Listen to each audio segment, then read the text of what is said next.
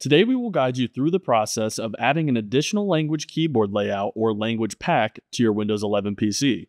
This can be particularly helpful if you frequently work with multiple languages or need to accommodate different keyboard layouts or language settings. By following the steps outlined here, you'll be able to easily switch between multiple language configurations and tailor your Windows 11 experience to suit your needs. Here's how to do this. First, right-click on the Start button, typically found at the bottom of your screen on your taskbar.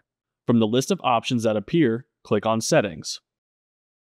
From the Settings page that appears, click on Time and Language from the list of settings. On this page, click on Language and Region from the menu of options listed here. Under Language here, click on Add a Language next to Preferred Languages.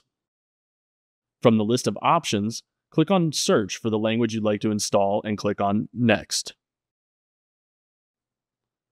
Windows will show you what needs to be installed to add your language selection, and here you can also toggle on Set as my Windows display language to change the default language overall on your computer.